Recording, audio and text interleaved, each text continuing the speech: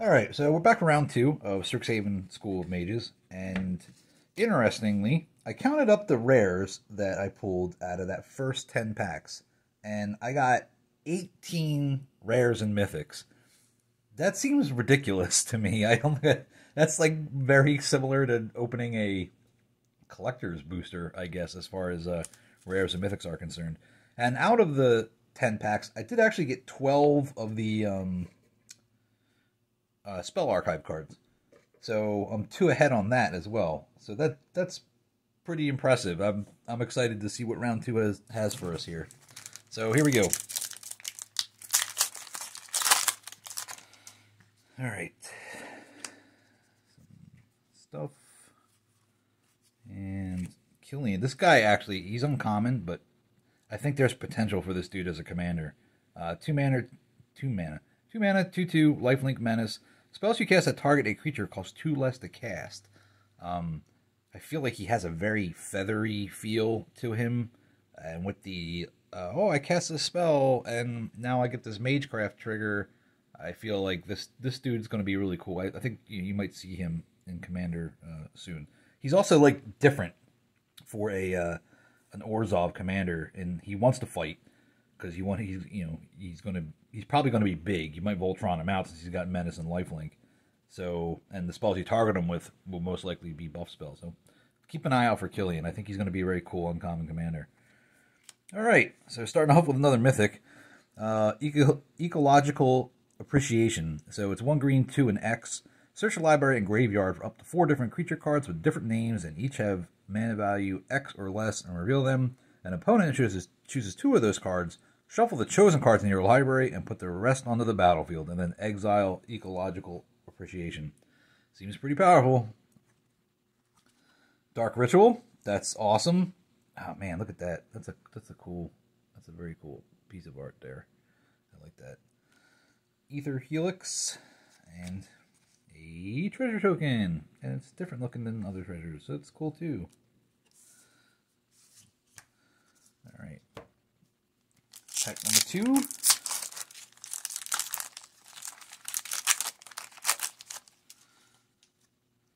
Oh yes, this is like the Lorehold squad.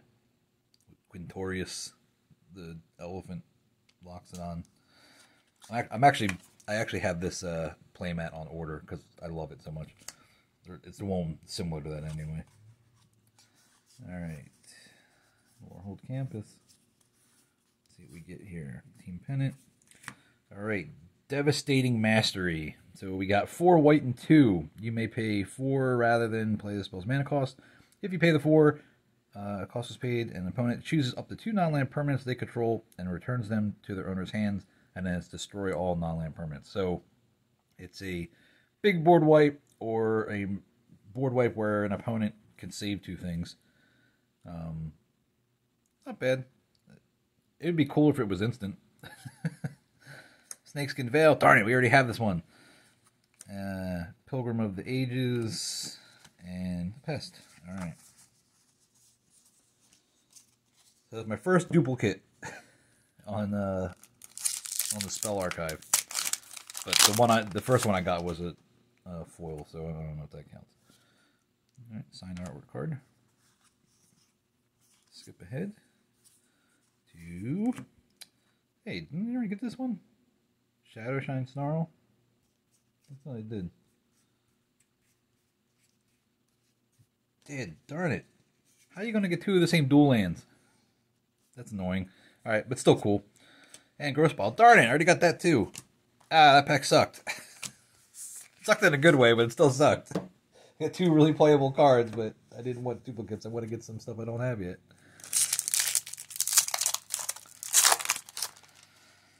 Ah, nice. Lorehold Dragon. Velomachus. Alright, there we go. Got the Vine Glimmer Snarl. So I can go in my kicker deck. Because that's my favorite Simic deck, because it makes Simic play at the same speed that everybody else. Defiant Strike. Don't have that one yet. Kelpie Guide and the Pest. Alright.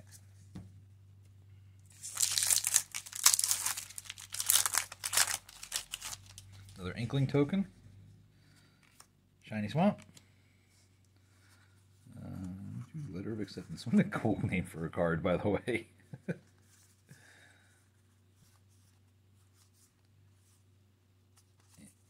No. Let's get another copy of a card here. Rush Rebirth. I already saw that one today. But yes, we got Exodus Auric Overlord. He is 2 black, 1 white, and 1 colorless. He's got double strike. Super awesome in Orzhov. And he's got Magecraft. Whenever you cast or copy an instant or sorcery spell, return target non-legendary creature card from your graveyard to your hand. But who cares about this side when you have this side? Awaken the Blood Avatar. 6 mana for, or 6 or 8 mana for a sorcery. As an additional cost to cast a spell, you may sacrifice any number of creatures. This spell costs 2 less to cast for each creature sacrificed this way. Each opponent sacrifices a creature. Create a 3/6 black and red avatar creature token with haste, and when this creature attacks, it deals 3 damage to each opponent. So cool. I cannot wait to build this.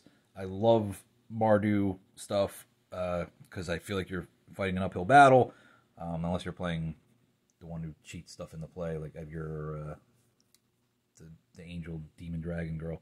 But anyway, super excited to build this deck. I'm so happy I got this card. Throw a Possibility. Beaming Defiance, and the Inkling, which we saw earlier. Alright. Pretty awesome.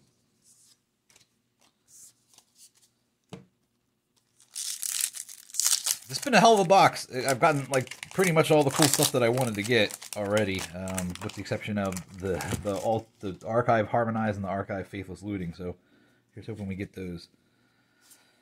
Alright.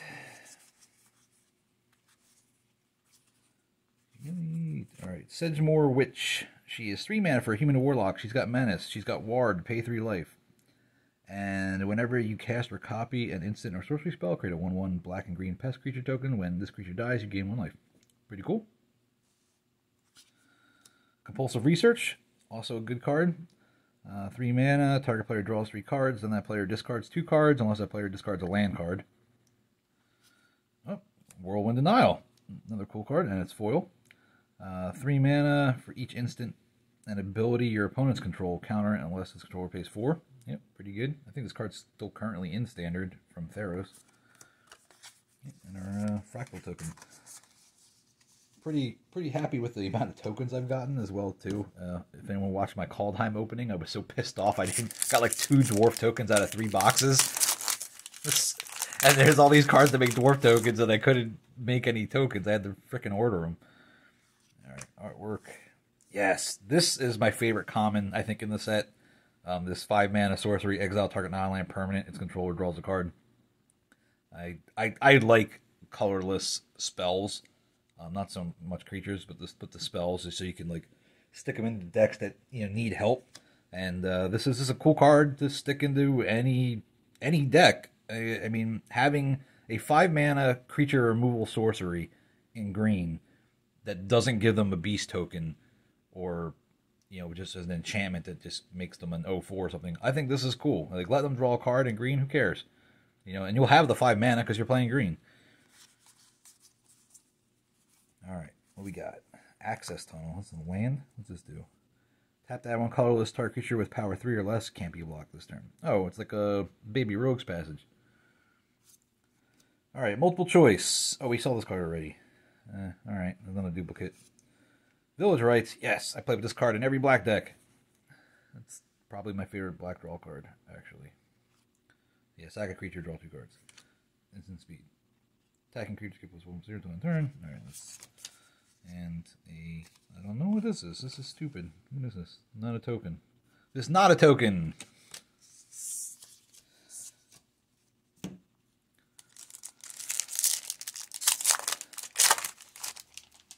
Not getting as many rares this time around. getting the normal amount.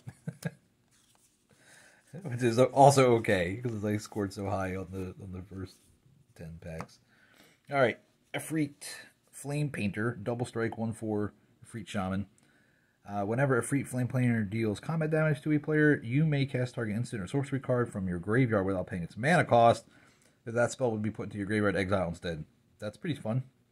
I'll find a use for that. Abundant Harvest. That's 1 green.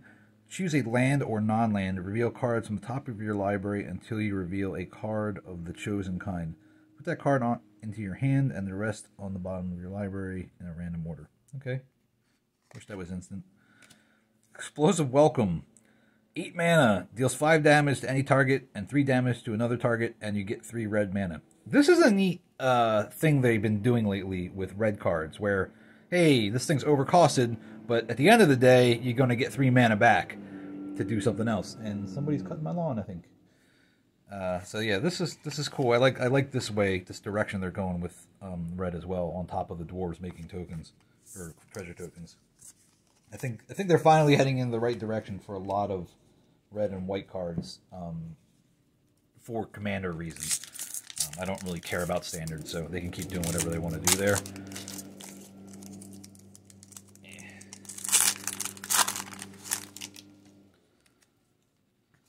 Alright. Oh, well, there's a rare right on top.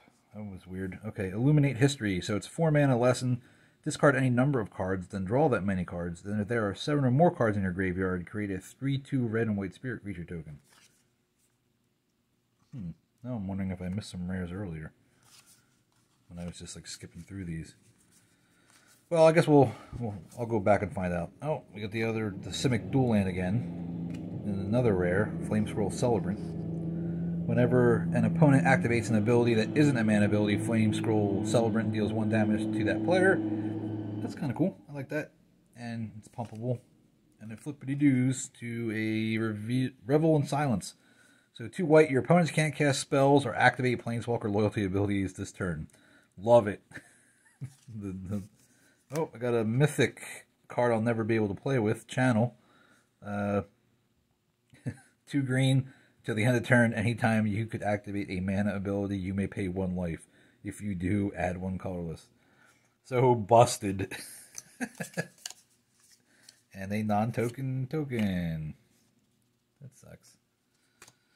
But I got, let's see, a mythic, a rare, and a rare in that 1 pack. So I guess I can't really complain.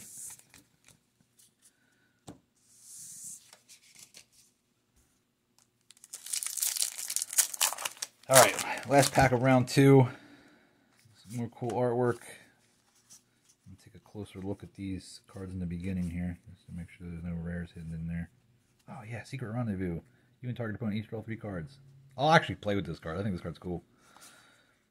Sparring Regimen. 3 mana enchantment. When Sparring Regimen enters the battlefield, you learn. So this card sucks. Whenever you attack, put a +1/+1 counter on target attacking creature and untap it. Alright, well, I guess that's okay. That first ability, though, never get used in Commander. And then the Negate. Study Break. Oh, the Stony Brook Banneret. I have a bunch of these, but it's cool to get another one. 2 mana Island Walk, 1/1. Merfolk spells and Wizard spells you play cost 1 less to play. I forgot that these were still in the packs because I didn't see very many in that round 2. The set cards. Alright, that's it for round 2.